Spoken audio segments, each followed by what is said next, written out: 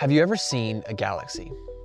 Now, I'm not talking about a picture of a galaxy taken by a billion-dollar space telescope like the Hubble or the James Webb Space Telescope.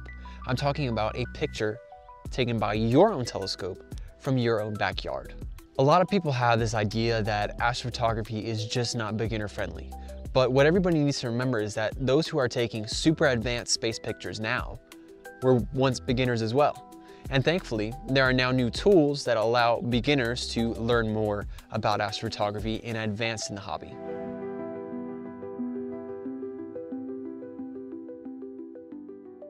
These tools that I'm referring to now are known as smart telescopes, and I'm going to be using one of these to perform my most extensive project ever in astrophotography: 100 hours on one deep sky object.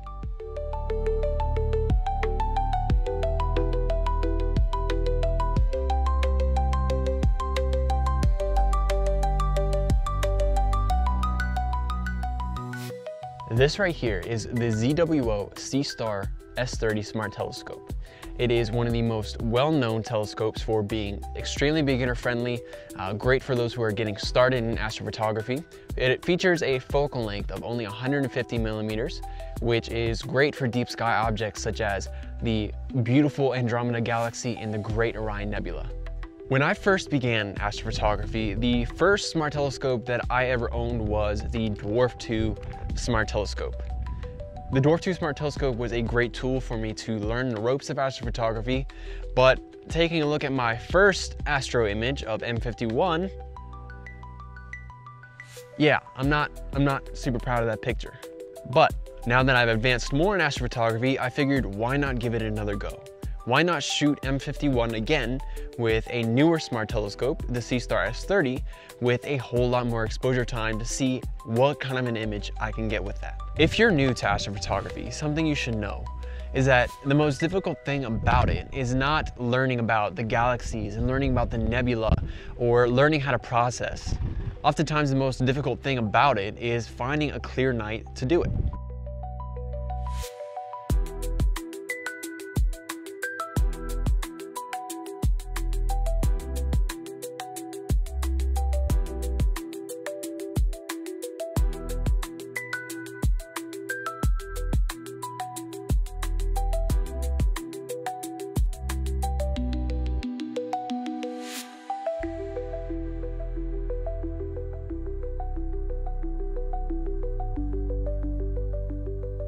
It took 20 days to reach 98 hours of total exposure time. I'm now just a couple of hours away from the 100 hours goal, and it is absolutely freezing outside.